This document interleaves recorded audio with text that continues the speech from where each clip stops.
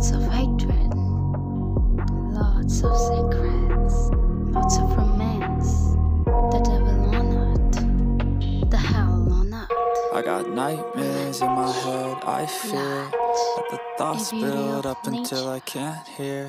That my mind fills up into a creature, and it haunts me somewhere much deeper. Anxiety filling up every space. Get him the necessary treatment and bring him to my basement, I told Luca, and exited the coffee shop. I went inside my SUV and drove back home. This is a hella rude awakening. I went to my room and took shower.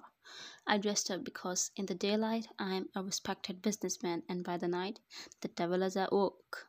I went to the dining room where my food is served, and Luca is there too with my schedule for today. He's my most trusted man. He is 6 inches tall, has a taut thin body, always wearing a serious look on his face. He used to be a special army officer, but dropped out from there and joined hands with me. He is in his 30s and trained like her. He is dressed in a suit, neat and crisp, holding an iPad, going through something. He told me my schedule for today, and I listened while having my breakfast. He ended and I nodded. He already had breakfast. I was eating but got lost somewhere, and unknowingly a smile crept on my face, which didn't go unnoticed by Luca. Luca, I told Jungkook his schedule and was waiting for him to finish so we can go ahead to the company. I saw him smile. Well, if you ask me when he smiled like that, then my answer would be in forever. A frown placed on my face. Who got you smiling like that? I asked. What? He answered. Why are you smiling like that? I asked again. Nothing special, he denied my question. The girl in the coffee shop, should we get her? I mean, she witnessed everything. I spoke. Don't worry, she won't say a word. How'd you know? People like her are not brave enough. He spat bitterly. Let's go. He spoke. Chapter 3. Wine. Well, it's a nice day, except the rough start and the Greek god. Gosh, can't I just delete his image from my brain? Huh. I thought to myself, sitting on my chair, sipping on my coffee. Well, I work in this company called Kim's Building as a project manager. Well, I am basically a part of the team. I'm just trying to get my things done, and it's frustrating. Then the cherry on top is I witnessed a murder today. He shot the man in front of my eyes. She should get off my head. Shoo! Miss Wyan. The project manager spoke. I flinched and lifted my head up, and there he was, towering over me. This man is in his 40s and act like he's in 60s. Mr. Dixon, I spoke, perplexed. Yes, sir, I spoke, standing up.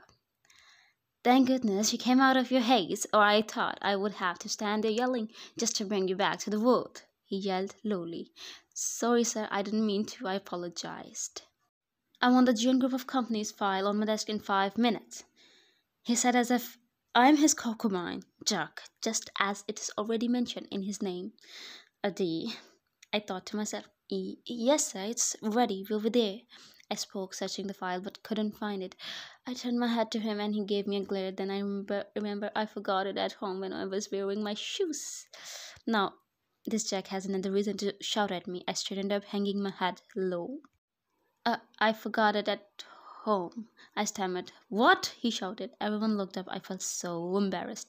Are you out of your mind, Ryan? He yelled again. Do you have any idea we are having a meeting in 30 minutes with the Jeons? He again yelled, but this time he triggered the fear built in me when I was a child. My hands started shaking, but I hid them behind my back. You are so responsible, he yelled again and again. So please don't yell at her. She will get the file. Anna spoke, my best friend. Now great, Mr. Dixon yelled again.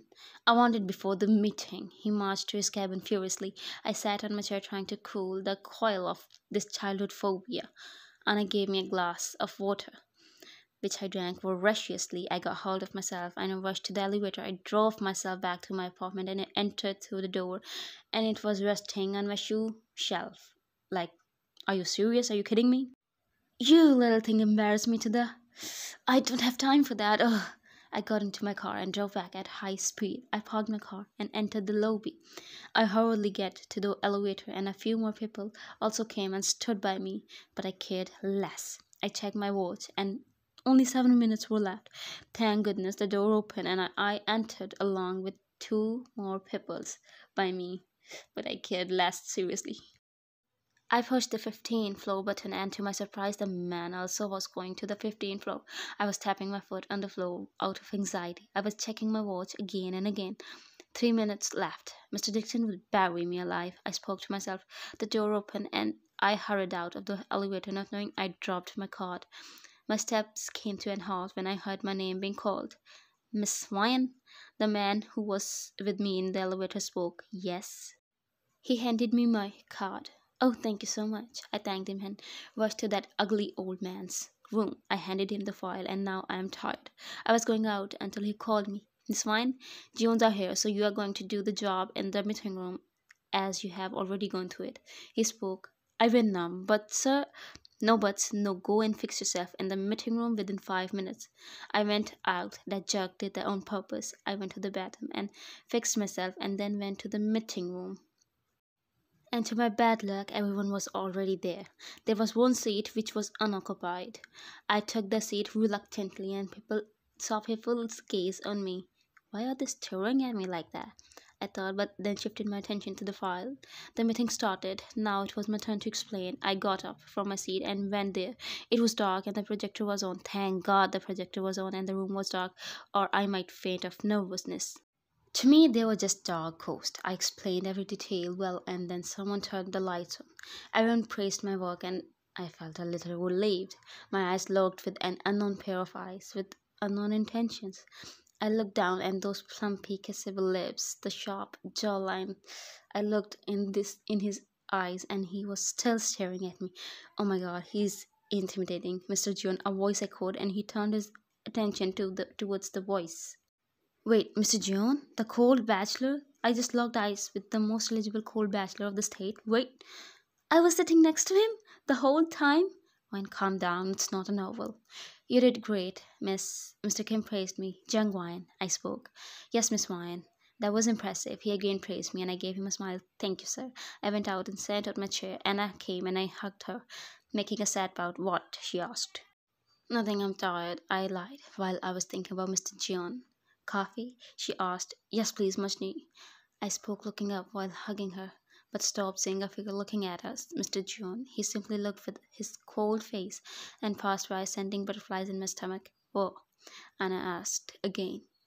He's intimidating, I replied. She looked over to Mr. Jeon. I heard he's short-tempered and he's a walking volcano as well. Mm-hmm. I hummed, but he didn't give me any rude vibes. Chapter 4. Jungkook. So many days have passed by, but that girl is still in my head. I recognized her on the left. She didn't even spare me a glance. Then she sat next to me and still didn't pay any heed to me. What does she think of herself? But then she gave the presentation, the way her lips moved and her hands moved, the way she gazed here and there to take a look at the people in the room.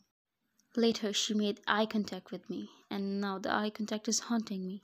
Those innocent eyes, the chastity in them, the want in them, the terror in them, the curiosity in them, makes me addicted. Mr. Kim is in the lobby and coming to the conference room. Lucas spoke. I nodded, and when I get the news that Mr. Kim is in the meeting room, I went to the meeting room. I went inside and gazed around, but couldn't find that particular person in the room. I gritted my teeth and sat on my chair. The meeting was going on, but my eyes were becoming bloodshot red. The anger and the need was building up in my veins. Soon the meeting ended. It was great, Mr. Kim said. Thank you, I thanked him. Well, I didn't see a particular person who gave the presentation last time. She worked on details, I added. You must talking about Mr. Wine. Actually, she took leave. Something came up, I guess. He replied, and I nodded. Sitting on my chair in my luxurious office, a desk screaming power, the surroundings screaming wealth, the view from a ginormous window from the 25th floor of the city at night. People are leaving. The lights are dazzling because from this high, just like ants on the ground. The quiet surroundings, but my mind is having a conflict. Standing by the window with a glass of scotch in my hand, I gulped down the liquid and threw the glass on the floor, causing it to shatter on the floor. Since I received the news, my mind has been a mess. Anger has been building up in my veins, causing my veins to pop up. Gritting my teeth, I again averted my gaze outside of the window. Sleep, Monange. Tomorrow is a big day for you, I spoke and smirked, knowing that the upcoming day will be brutal. To be continued.